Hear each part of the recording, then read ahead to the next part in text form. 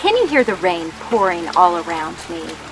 I have some verses to read that should brighten our outlook. Listen to Titus chapter 2, verses 11 through 13.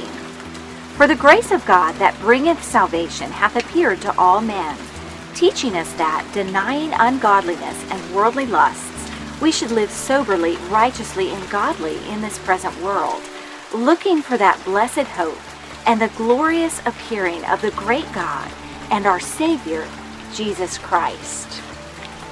What are you looking for? We all have hopes and dreams.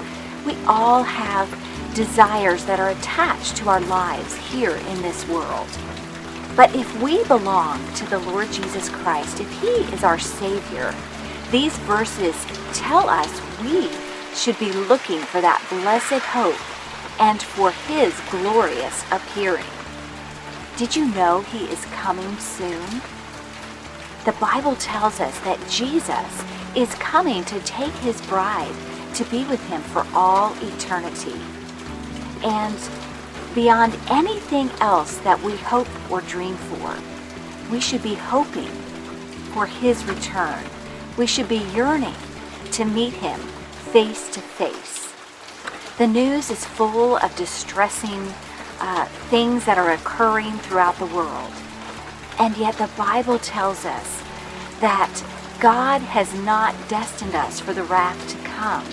He is preparing to pour out a tribulation on this earth, unlike anything known to mankind.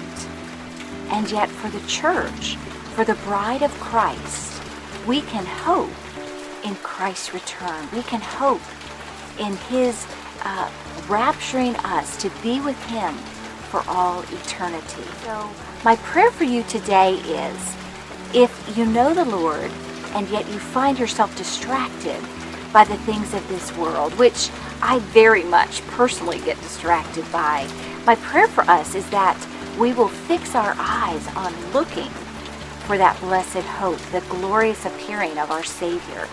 And for those of you who do not know Christ as your Savior, my prayer is that today you will place your faith in Him, so that when He returns, you will be part of His bride, and He will take you to be with Him as He takes all of His bride to forever be with Him.